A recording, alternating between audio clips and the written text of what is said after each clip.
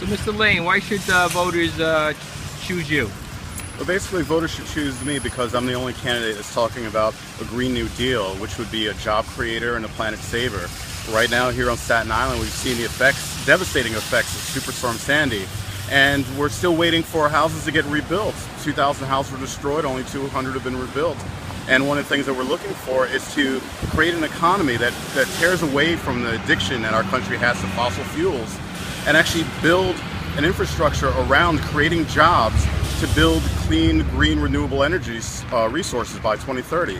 So with this Green New Deal project, it's a job creator, a planet saver. We can have jobs for creating solar farms, wind farms, hydrothermal, and as I mentioned, just tear away from the fossil fuel industry. Asians on FEMA and the Build It Back program to find out why that money is not getting to the residents that need to be put back into their homes. We have people living in tents on the South Shore, but in Manhattan and other parts of the city, they're living in luxury condos. They're going up every day, and these are the kind of injustices I want to fight for. You think Sandy put up those condos and big luxury? Well, you know, and the thing about condos... So, James, what would be your governing style if you were elected?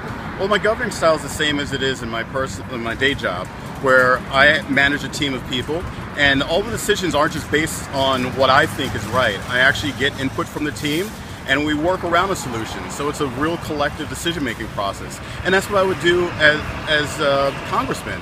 I would actually have several places where the community could come into our offices, have town forums, in town hall meetings, and talk about the issues that affect the community, and actually work together on legislation and bring that back to Washington and make a better society for us all.